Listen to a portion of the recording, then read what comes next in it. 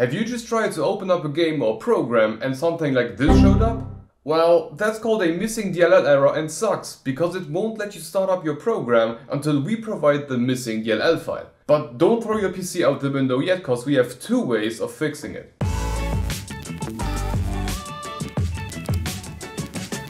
I'm running on Windows 11 here, but this will also work fine for Windows 10, 8 or 7. Okay, let's get started. Method number one is to install the DLL file ourselves. For this, head over to our website by clicking the link in the description or in the I symbol in the upper right corner. First off, scroll a bit down to the download section, and here we need to download the 64 and the 32-bit file. After downloading the files, we can open them up and keep track which is which, because both the 32 and 64-bit have the exact same name.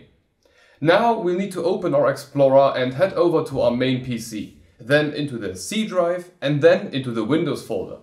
Now scroll all the way down until you can see the folder called System32 and syswow64. Here drag the 64-bit file into the System32 folder and the 32-bit file into the syswow64 folder. On a side note, if you are using a 32-bit Windows 10, 8 or 7, you are not going to have a syswow64 folder. In that case, only copy-paste the 32-bit file into the System32 folder. Now you can close all of these windows and restart your PC, and after a fresh restart of your PC, the program that was showing you the DLL error should now be detecting the DLL correctly and open up just fine.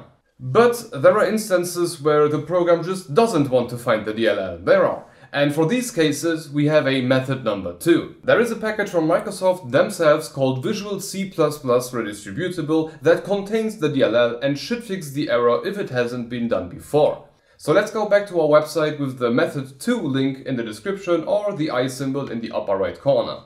Here again, scroll all the way down until you see the download section and download the package according to your Windows.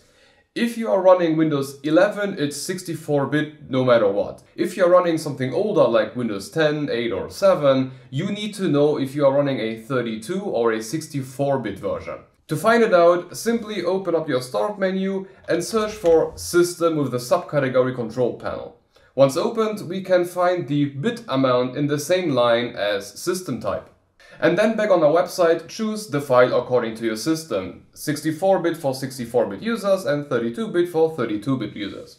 Once downloaded, open the installer, check the mark saying I agree, click on install and just wait until the installation is finished. Once everything is done, just like before, restart your PC and the program should start up just fine and you can do whatever you want it to do. Okay, I hope you got your problem resolved and you can now use whatever program you wanted to use. I know a bit which program can cause which DLL errors, but I would love to know for every DLL, so please let me know what exact program as a comment down below. And if you encounter a DLL error that has not been featured on the channel yet, don't be shy, just write a comment down below and I will add it to my to-do list. Anyway, I hope you enjoyed it, and if it helped, leave a like, make sure to be subscribed with the bell icon to not miss the next video, and have a look at one of these totally random videos.